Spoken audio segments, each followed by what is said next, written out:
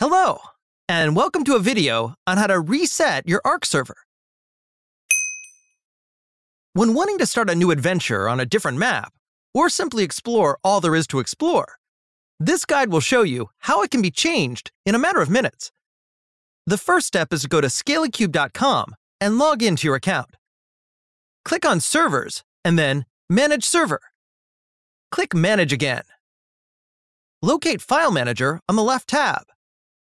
Find Shooter Game and enter it. Next, enter Saved. Finally, enter Saved ARKs. Delete files related to your map, or all of them, and go back. Start your server to generate a new map. Just in case this video is not fully explained, I've also put a link in the description to the Scalacube website to the same guide explaining the same method, step by step, with images. That is all for me today. Have a nice day. Goodbye.